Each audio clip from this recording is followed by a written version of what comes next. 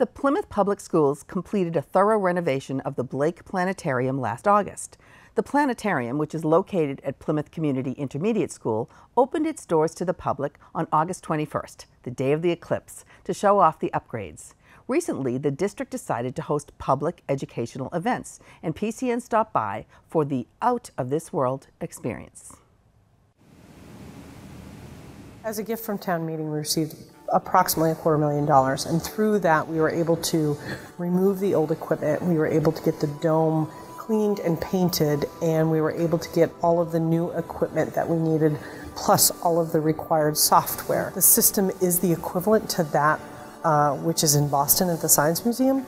We were open for the eclipse in August, and there was such a huge response from the community and interest. We have been open since the school year began, running programs for the kids in Plymouth. Our focus is on students. It will always be on students. But since everything has really been fine-tuned, we have opened to the public, and we now do ticketed shows.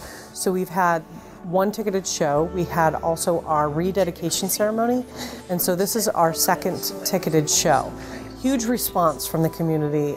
Definitely what we have heard so far is they love it. The tickets that we sell go back into purchasing new licenses. So we will continue to kind of feed that system, so the more folks who come will be able to see more shows. What's really great about this system is that it takes the old system, which was just from the perspective of Earth, and it changes it so that when we're doing astronomy-based activities, we can actually be in the perspective of the Milky Way. We can be outside the Milky Way. We can be standing on Mars. We can be in any place that you could conceivably think of and not have to be standing on the Earth for the astronomy aspect. Because of the capability with the video, we're also able to do many more things than just astronomy.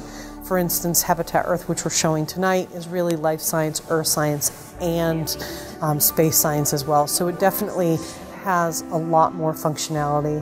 We can have EdTV do programs. We can have students in high school who are using Unity software in the gaming program.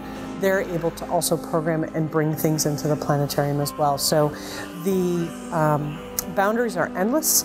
We've tried to make the whole experience of coming to the planetarium be interesting, not just for astronomy buffs and kids who love the sky, or in adults for that matter, but we've really tried to make it be something where you could learn in the community.